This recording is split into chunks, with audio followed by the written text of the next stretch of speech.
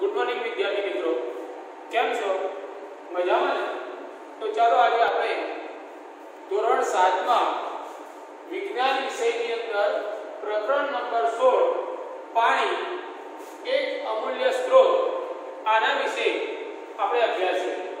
મિત્રો, પાણીનું નામ આવે એટલે આપણને આપણી જીવન જરૂરિયાતની વસ્તુઓની આપણી મુખ્ય જીવન જીવવા માટેના જે ઘટકો છે એની યાદ આવી જાય છે। સામાન્ય રીતે આપણે જોઈએ તો જીવનના મુખ્ય આધાર તરીકે કોની જરૂર છે? તો કે હવા, પાણી અને ખોરાક। હવા ન મળે તો 2 મિનિટ પણ આપણે જીવી શકતા નથી, પાણી વગર પણ લાંબો સમય જીવી શકાતું નથી અને ખોરાક વગર પણ લાંબો સમય સુધી જીવી શકાતું નથી। એટલે આપણા શરીરનો એક અમૂલ્ય પાર્ટ કહેવામાં આવે, આપણા શરીર માટે જરૂરી એક એવો અગત્યનો ઘટક હોય તો એ પાણી છે। મિત્રો, તમે ભણતી વખતે ડ્રોઈંગની અંદર ઘણા બધા પેલા અક્ષર લેખન પણ કરેલા છે।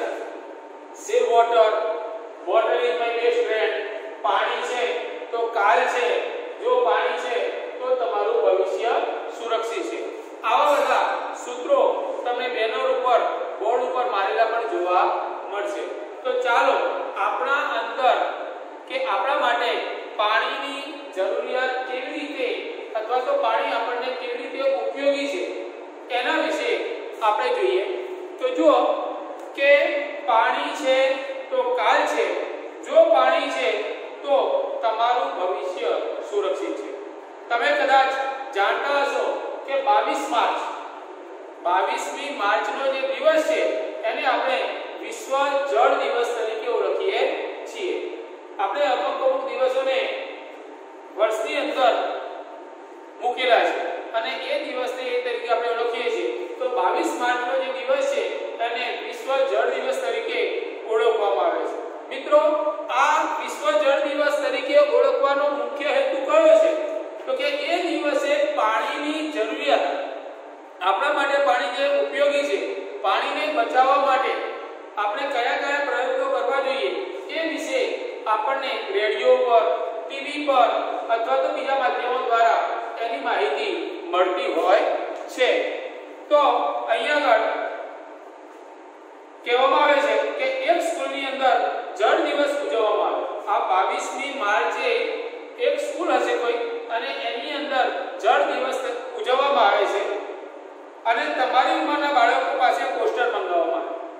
એ લોકોને કહેવામાં આવ્યું કે ભાઈ તમે તમારા વિશે અથવા તો તમારી જાતે પાણી વિશેના પોસ્ટર બનાવી લાવજો। એટલે છોકરાઓએ પોતપોતાના જે મનના જે વિચારો હતા એ પ્રમાણે પોસ્ટર બનાવી અને સ્કૂલમાં લાવેલા છે। તે દિવસે રજૂ કરવામાં આવેલા કેટલાક પોસ્ટરો આકૃતિ 6.1 માં બતાવવામાં આવ્યા। તમે તમારું પાઠ્યપુસ્તક લઈને જોશો તો એની અંદર આ જે છોકરાઓ પોસ્ટર લાવેલા હતા એ પોસ્ટરોની આકૃતિ તમને અંદર બતાવેલી છે। એમાં તમે જુઓ, પહેલું પોસ્ટર કયું છે? સેવ એવરી ડ્રોપ ઓફ વોટર। સેવ એટલે બચાવો, પાણીના દરેકે દરેક ટીપાનો તમે બચાવ કરો, એક પણ ટીપું પાણીનું વેસ્ટેજ ન થાય એનો ખ્યાલ રાખો। You can save water. બીજું કયું છે banner? You can save water એટલે તમે પાણીને બચાવી શકો। એવરી ડ્રોપ કાઉન્ટ્સ, પાણીના દરેકે દરેક ડ્રોપ્સ એટલે કે ટીપાને ગણતરી કરો। અને છેલ્લું છે માય બેસ્ટ ફ્રેન્ડ વોટર, પાણી એ મારો બેસ્ટ ફ્રેન્ડ છે। આ પોસ્ટર પર તમને કયો સંદેશ પ્રાપ્ત થાય છે? તો કે આપણે જાણીએ છીએ કે પાણી એ આપણા માટે અમૂલ્ય સ્ત્રોત છે, અમૂલ્ય ઘટક છે, એટલે એનો બચાવ આપણે કરવો જોઈએ। તમારા અવલોકનો તમારી નોટબુકમાં નોંધો। એટલે મિત્રો, અહીંયા આગળ બીજું કંઈ જ કરવાનું નથી, પાણી વિશેનો તમારો જે ખ્યાલ છે એ તમારે તમારી નોટબુકની અંદર આની નોંધ કરવાની। શું તમે ક્યારેય ઘર અથવા શાળામાં પાણીની તંગીનો અનુભવ કર્યો છે? મિત્રો, આપણે તો અત્યારે સિટીમાં રહીએ છીએ અહીંયા, પણ જે લોકો ગામડામાંથી આવતા હોય એમને ખરેખર પાણીની તંગી કેવી હોય છે એ વિશેનો ખ્યાલ આવે। ઉનાળાની અંદર અથવા તો જે ગામડામાંથી આવેલા બાળકો છે એમને ખ્યાલ હશે કે ઉનાળાની અંદર પાણી લેવા માટે લાંબી લાંબી લાઈનો પડે છે, હેન્ડપંપનો ઉપયોગ કરવો પડે છે, કૂવા પર જઈને પાણી મેળવે છે, કદાચ અડધો કલાક ચાલી અને એ લોકો પાણીનો એક બેડું અથવા કે દેગડો કે ડોલ જે કંઈ આપણે કહેતા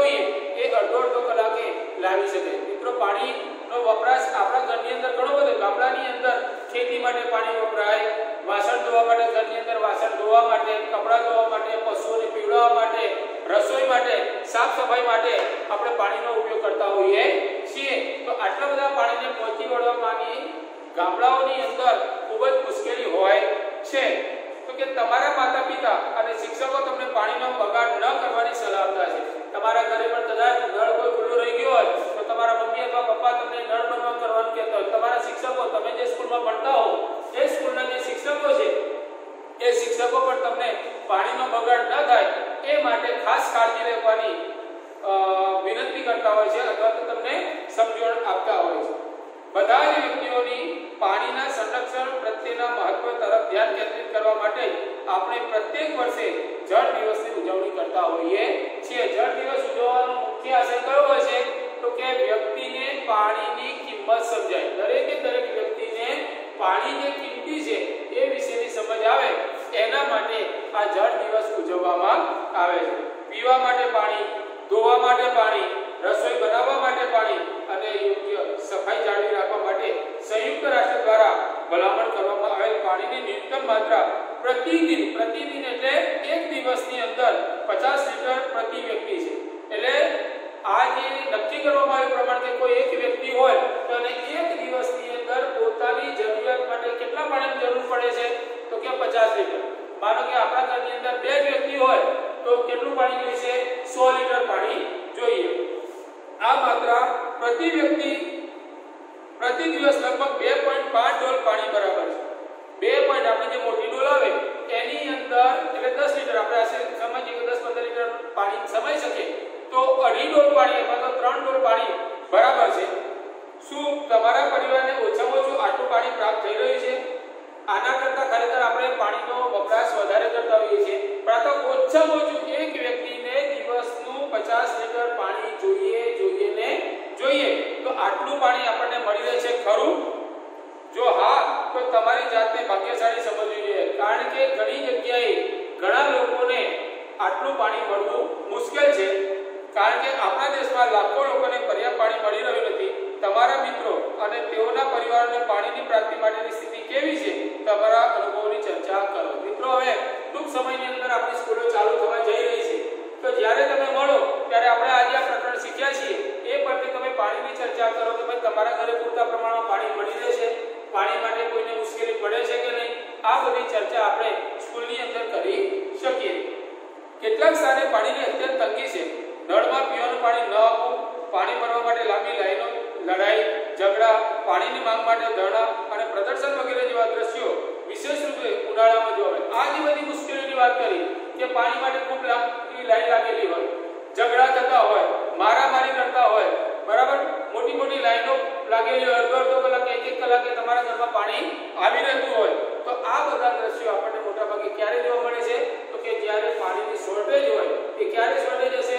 તો કે મોટેભાગે ઉનાળાની અંદર પાણીની શોર્ટેજ હોય છે. તો એ સમયે આપણને આવા દ્રશ્યો ઉભા થતા જોવા મળે છે.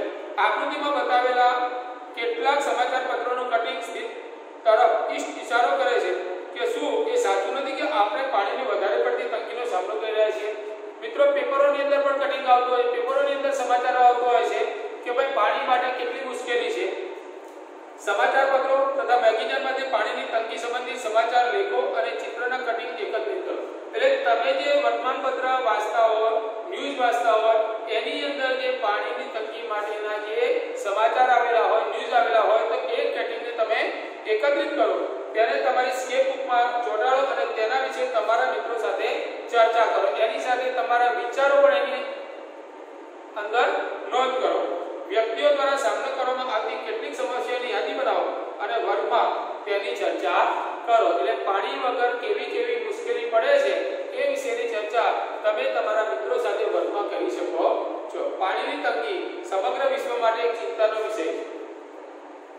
દરેક જગ્યાએ આપણા દેશ માટે, આપણા રાજ્ય માટે કે આપણા વિસ્તાર માટે નથી. આ પાણીની તંગીની જે સમસ્યા છે એ સમગ્ર વિશ્વ માટે છે. એવું અનુમાન છે કે આગામી કેટલાક વર્ષોમાં વિશ્વના 1/3થી વધારે માણસોને પાણીની તંગીનો સામનો કરવો પડશે. દુનિયાની જે વસ્તી છે એના 3 ભાગની વસ્તીને પૂરતા પ્રમાણમાં પાણી નહીં મળી શકે એવું અનુમાન લગાવવામાં આવે છે. પાણીની તંગીના વિષયમાં ચર્ચા કરતા પહેલા આપણે એ જાણવું આવશ્યક છે કે આપણી પૃથ્વી પર જરૂરિયાત માટે કેટલું પાણી ઉપલબ્ધ છે. આપણે જે જરૂરિયાત છે એ જરૂરિયાતને પહોંચી વળાય એટલું પાણી પૃથ્વી પર ઉપલબ્ધ છે કે નહીં એ વિશે ચર્ચા કરવી જોઈએ.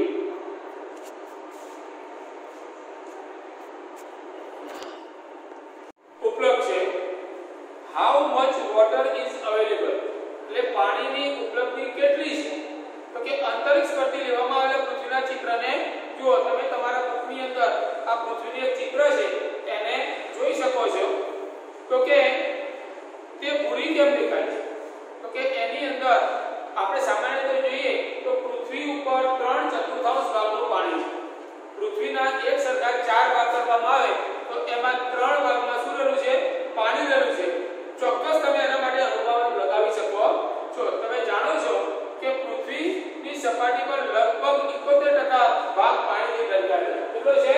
પૃથ્વીની સપાટી પર લગભગ 71% ભાગ પાણીથી ઢંકાયેલો છે. પૃથ્વી પર ઉપસ્થિત લગભગ બધું પાણી સમુદ્રો અને મહાસાગરો, નદીઓ, સરોવરો, ધ્રુવીય બરફ, ભૂમિય જળ અને વાતાવરણમાં જોવા મળે છે. એટલે અહીં શું કહ્યું છે કે ભલે 71% જેટલું પાણી આપણી પૃથ્વી પર રહેલું છે, જમીનના એટલે કે પૃથ્વીના 3/4 ભાગમાં પાણી રહેલું હોવા છતાં આપણને પૂરતા પ્રમાણમાં પાણી મળતું નથી. એનું કારણ કયું છે? તો કે મોટા ભાગનું જે પાણી છે મહાસાગરોની અંદર, સમુદ્રોની અંદર, બરાબર, અને ધ્રુવીય બરફ તરીકે, ભૂમિય જળ તરીકે તેમજ વાતાવરણમાં જોવા મળે છે. આ કારણે આપણને પૂરતા પ્રમાણમાં પાણી મળતું નથી. હવે આની અંદર જે પાણીની વાત કરી એમાં મોટા ભાગનું જે પાણી છે એ આપણા વપરાશ માટે યોગ્ય નથી. વપરાશ માટે ઉપલબ્ધ પાણી મીઠું પાણી છે. આપણે કેવું પાણી જોઈએ છે? મીઠું પાણી છે. સમુદ્રની અંદર જે પાણી, મહાસાગરોની અંદર જે પાણી રહેલું છે એ પાણી કેવું છે? તો કે અતિશય ક્ષારયુક્ત પાણી છે અને એ પાણી આપણા માટે ઉપયોગી નથી. ઉપર દર્શાવવામાં આવેલા કેટલાક સ્ત્રોતમાંથી ઉપલબ્ધ મીઠા પાણીની સાપેક્ષે માત્રાનું અનુમાન કરવા માટે આપણે પ્રવૃત્તિ કરવામાં આવે. અહીંયા આગળ એક પ્રવૃત્તિ કરવામાં આવે છે કે પ્રવૃત્તિની અંદર શું કહ્યું છે કે આપણી પૃથ્વી ઉપર, આપણી આખી જે પૃથ્વી છે એ ઉપર જેટલું પાણી છે એ એક આ બાલટી એટલે કે જે ડોલ છે એ ડોલની સાથે કલ્પના કરવામાં આવે. મિત્રો જો યાદ રાખજો કે આપણે અત્યારે જે વાત કરી કે પૃથ્વી ઉપર 3/4 ભાગનું પાણી છે. 3/4 ભાગના પાણીનો મતલબ શું થયો કે પૃથ્વીના એક સરખા 4 ભાગ કરવામાં આવે તો એમાંથી 3 ભાગ જેટલું તો પાણી છે. કેટલું? 3 ભાગ જેટલું પાણી છે. હવે આટલું બધું પાણી હોવા છતાં આપણે એમ કેમ કહીએ છીએ કે પાણીની શોર્ટેજ છે, પાણીની તંગી છે, કેમ કહેવામાં આવે છે? તો કે મિત્રો અહીંયા આગળ એના માટે એક ઉદાહરણ દ્વારા સ્પષ્ટ કરવામાં આવે છે કે આખી પૃથ્વી પર રહેલું જે પાણી છે એ પાણીને તમે એક ડોલ પાણી સાથે સરખાવો. કેટલું?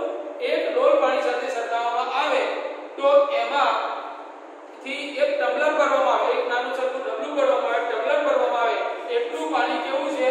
મીઠું છે. એટલું પાણી મીઠું છે. અને એમાંથી ભૂમિય જળ સ્વરૂપે પ્રાપ્ત થતા જે પાણીની વાત કરવામાં આવે તો એક નાનો સરખો ગ્લાસ છે અને એમાંથી જો પીવાલાયક પાણીની વાત કરવામાં આવે તો એક ચમચી જેટલું પાણી છે. આ પરથી તમને ખ્યાલ આવ્યો કે આખી પૃથ્વી પર રહેલું પાણીના એક ડોલ સાથે સરખાવવામાં આવે તો એમાંથી પીવાલાયક પાણી ફક્ત એક ચમચી છે. અને એટલા માટે આપણે કહીએ છીએ કે આપણે પાણીની તંગીનો પુષ્કળ પ્રમાણમાં સામનો કરવો પડશે. હવે પાણીના સ્વરૂપો. મિત્રો આપણે જાણીએ છીએ કે પાણી આપણને 3 સ્વરૂપે જોવા મળે છે. કયા કયા સ્વરૂપ તમને ખબર છે? પાણી આપણને 3 સ્વરૂપે જોવા મળે છે. કયા કયા? પહેલા તો આપણે જોઈએ કે 3 સ્વરૂપો કયા કયા? તો ઘન, પ્રવાહી અને વાયુ. તો ઘન સ્વરૂપમાં પાણીનું ઘન સ્વરૂપ એટલે કયું કહેવાય? તો કે બરફ. પાણીનું ઘન સ્વરૂપ એટલે કયું? બરફ. પછી પ્રવાહી સ્વરૂપ. તો આપણે જે પાણી પીએ છીએ લિક્વિડ એ એનું કયું સ્વરૂપ છે? તો કે પ્રવાહી સ્વરૂપ. અને વાયુ સ્વરૂપ એટલે જ્યારે પાણીને ગરમ કરવામાં આવે ત્યારે પાણીમાંથી જે વરાળ બને છે એ એનું વાયુ સ્વરૂપ છે. એટલે પાણી, પૃથ્વી પર પાણી એક એવો ઘટક છે કે જેના 3 સ્વરૂપોને આપણે આસાનીથી નિહાળી શકીએ છીએ. અહીંયા આગળ જો કે શું તમને ખબર છે કે શું તમને ભય છે કે કોઈ સમયે પેપર લેવાતું બધું પાણી સમાપ્ત થઈ જશે? આપણને મનમાં કદાચ એવો વિચાર આવે કે પૃથ્વી ઉપર આપણે જે પાણીનો ઉપયોગ કરીએ છીએ અને કોઈ દિવસ ખલાસ થઈ જશે તો તમે જાણો છો કે વિવિધ કુદરતી પ્રક્રિયાઓ દ્વારા પૃથ્વી પર પાણીની માત્રા કરોડો વર્ષોથી જળવાઈ રહી છે. લાગે છે, આપણને ભય લાગે છે કે આપણે સતત પાણી પીતા રહેતા, પાણીનો ઉપયોગ કરતા રહેલા છીએ, ઘણા બધા કામોમાં પાણીનો ઉપયોગ કરતા હોઈએ છીએ, તો એક દિવસ જો એવો આવશે કે પૃથ્વી પરથી સમગ્ર પાણી નાશ પામશે તો. પણ મિત્રો કરોડો વર્ષથી આપણે જાણીએ છીએ કે પાણીનું આખું જે ચક્ર છે એ ફર્યા કરે છે, તો કે આ બધી પ્રક્રિયા જળ ચક્રનું નિર્માણ કરે છે. તમે ધોરણ 6 માં જળ ચક્રના વિષયમાં અભ્યાસ કર્યો છે, તમારા પોતાના વિષયમાં લખો કે તમે જળ ચક્ર વિશે શું જાણો છો. આપણે છઠ્ઠા ધોરણમાં જળ ચક્ર વિશે અભ્યાસ કર્યો, છઠ્ઠા ધોરણની અંદર જળ ચક્ર વિશે ભણેલા છે. મિત્રો જળ ચક્ર કોને કહેવાય, જળ ચક્રને શું તમને ખબર છે? તો હું તમને ઉદાહરણ આપું કે ચોમાસાની અંદર વરસાદ સ્વરૂપે પાણી આપણી પૃથ્વી પર આવે છે. અવકાશમાંથી ચોમાસામાં વરસાદ સ્વરૂપે આ જે પાણી છે એ ક્યાં આવે છે? પૃથ્વી પર આવે છે. એ પાણી ક્યાં જાય છે? તો કે આપણા મકાનના છાપરા પર પડે, જમીન ઉપર પડે, જંગલોમાં પડે, નદીઓમાં પડે, મહાસાગરો પડે. તો માની લો કે એ જે પાણી આપણા ઘર પાસે પડે છે તો એમાંથી કેટલું પાણી શું થાય? જમીનની અંદર શોષાઈ જાય. કેટલું પાણી નીક દ્વારા નદીઓમાં વહી જાય છે, ગટરોમાં જાય, ગટરમાંથી ક્યાં જાય છે? નદીઓમાં જાય. એ નદીઓનું પાણી ક્યાં જતું રહે છે? તો કે મહાસાગરમાં જાય. હવે સમજી લેજો કે આ જે પાણી પડેલું છે એમાં નીચે જમીનમાં ઉતરેલું પાણી એનું શું થશે? તો કે આપણે બોરિંગ કરીએ છીએ, જમીનમાં બોર કરીએ છીએ અને બોર દ્વારા એ પાણી બહાર કાઢીએ છીએ. જમીનમાં કૂવા કરીએ છીએ અને કૂવા દ્વારા એ પાણીને આપણે શું કરતા હોઈએ છીએ? બહાર કાઢતા હોઈએ છીએ અને એનો ઉપયોગ કરીએ છીએ. સારું, જે મહાસાગરોમાં જાય છે, નદીઓમાં જાય છે અથવા તો બીજા કોઈ જળાશયોમાં જાય છે એ પાણીનો આપણે શું કરીએ છીએ? તો કે આપણે તેનો ઉપયોગ જે કરવો એ કરતા જ હોય, પણ એની સાથે સાથે ઉનાળામાં સૂર્યની ગરમીના કારણે એ પાણીનું શું થાય? બાષ્પીભવન થાય છે અને બાષ્પીભવન થઈ અને પાણીની વરાળ બની અને એ વરાળના વાદળ બને છે. બીજું જે જમીનમાં ગયેલું પાણી છે એ પાણીને આપણે શું કરીએ છીએ? તો કે આ જે વૃક્ષો હોય એ વૃક્ષો મૂળ દ્વારા એ પાણીનું શોષણ કરે અને વધારાનું જે પાણી છે એને બાષ્પોત્સર્જનની ક્રિયા દ્વારા વાતાવરણમાં શું કરે છે? મુક્ત કરે છે. એટલે આ રીતે પાણીની વરાળ થઈ બાષ્પ બની વાદળ બને છે અને એ જ વાદળ જ્યારે ઠંડા પડે ત્યારે વરસાદ સ્વરૂપે પાછા નીચે પડતા હોય છે. એટલે આમ સતત પાણીનું ચક્ર ચાલ્યા કરે છે. ખ્યાલ આવ્યો તમને? એટલે આ રીતે જળ ચક્રની રચના થતી હોય છે. તમે જાણો છો કે જળ ચક્ર દ્વારા પરિવહન પામતું પાણી ત્રણ સ્વરૂપમાં, જેમ કે ઘન, પ્રવાહી અને વાયુમાંથી કોઈ પણ એક સ્વરૂપમાં પૃથ્વી પર ક્યાં જોવા મળે છે? ઘન સ્વરૂપમાં પાણી બરફ સ્વરૂપે ધ્રુવો પર બરફથી ઢંકાયેલા પર્વતો અને હિમ નદીઓમાં જોવા મળે છે. હવે તમને એમ થાય, ઘણી વખત તમે કારણ વાંચ્યું હશે કે હિમ નદીઓની અંદર ઉનાળામાં પૂર આવે છે. તો મિત્રો આવું કેમ? તો કે હિમાચ્છાદિત પ્રદેશોની અંદર જે બરફ સ્વરૂપે પાણી રહેલું છે એ સૂર્યની ગરમીના કારણે ઉનાળામાં પીગળે છે અને એ જે પાણી છે એ આ બધું હિમ નદીઓમાં આવતું હોય છે. એટલે એ વખતે નદીઓની અંદર પાણીનો જથ્થો ખૂબ જ પ્રમાણમાં વધી જાય છે અને આવી નદીઓની અંદર શું થતું હોય છે? તો કે પૂર આવતું હોય છે. પ્રવાહી સ્વરૂપમાં પાણી મહાસાગરો, ઝરણાઓ, નદીઓ અને ભૂતલમાં પણ જોવા મળે છે. વાયુ સ્વરૂપમાં પાણી આપણી આસપાસ વાતાવરણમાં પાણીની વરાળ સ્વરૂપે હોય છે. એટલે આ ત્રણ સ્વરૂપની વાત કરી છે કે ઘન સ્વરૂપે એટલે બરફ સ્વરૂપે હિમાચ્છાદિત પ્રદેશોમાં, પ્રવાહી સ્વરૂપે જળાશયોમાં અને વાયુ સ્વરૂપમાં વાતાવરણમાં આપણને પાણી જોવા મળતું હોય છે. એટલે આ રીતે પાણી સતત ત્રણ સ્વરૂપમાં ચક્રીય પરિવર્તન પામતું રહે છે, જેના દ્વારા પૃથ્વી પરના પાણીનો કુલ જથ્થો કેવો રહે છે? અચળ રહે છે. સમસ્ત વિશ્વ પાણીનો ઉપયોગ કરે છે છતાં